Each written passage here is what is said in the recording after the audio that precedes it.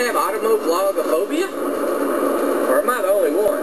You know, and I know there's other vehicle vloggers like Lemonette, Two Granny's done them, Great Shots has done them, CountryComesToTown, he's well known for doing his traveling vlogs. That's Jim. I ain't seen much Jim. Jim, where you been?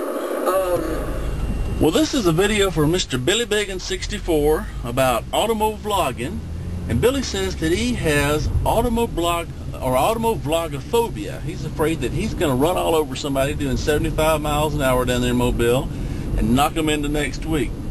Well, Billy, what better way to go, man? Talking to YouTube friends, I don't know of any better way to go out.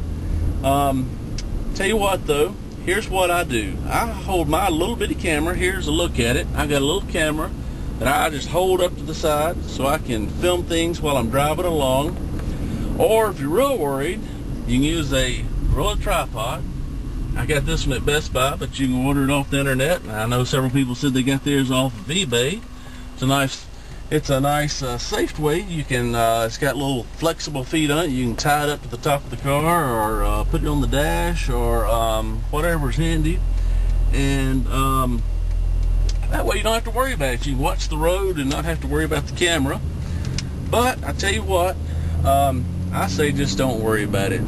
So if you folks are out there traveling this summer, especially if you're in the southeast, be careful, because you don't know which one of us is going to get you. It might be Mr. Billy Biggin64 down in Mobile.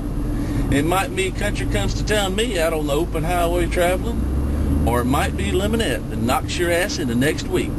Keep it between the lines, Billy, and keep on moto vlogging, because we love to see you and hear you, and we love to see you on the go, man. Take care.